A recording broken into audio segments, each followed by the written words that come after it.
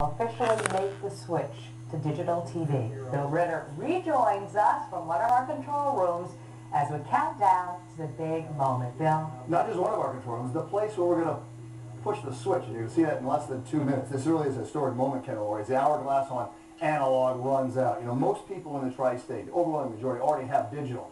But there was always a choice in the matter. That choice is no more as of 12:30. It is really a big change in the way we communicate.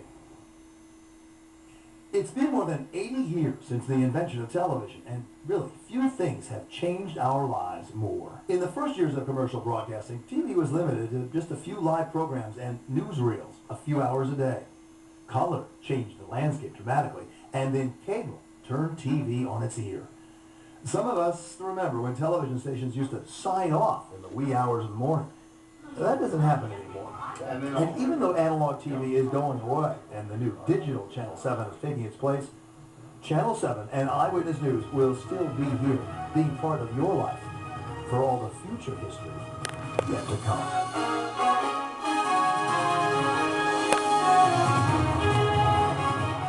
Well, we are getting ready. I'm going to turn my back a little bit to you.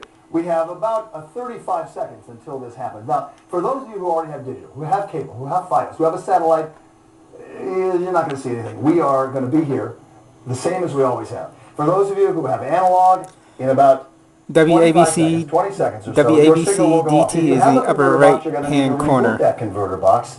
We've been talking to you a lot about that. That will also go off as well. Left behind.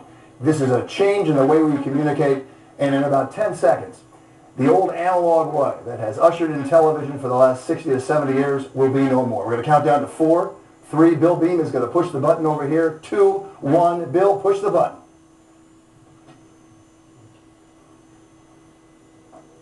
Both should be on, and the digital 7 should be coming on. Digital 7 should be coming on. Now, if you have digital television already, nothing's changed.